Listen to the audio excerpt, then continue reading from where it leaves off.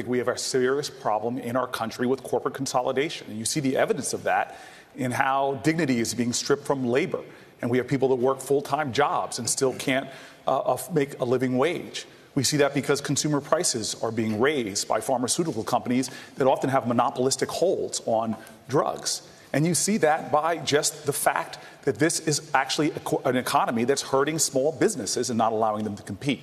One of the most aggressive bills in the Senate to deal with corporate consolidation is mine about corporate consolidation in the ag sector. So I feel very strongly about the need to check the corporate consolidation and let the free market work. And I'll tell you this.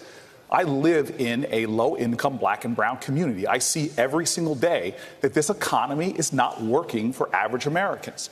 The indicators that are being used from GDP to Wall Street's rankings is not helping people in my community.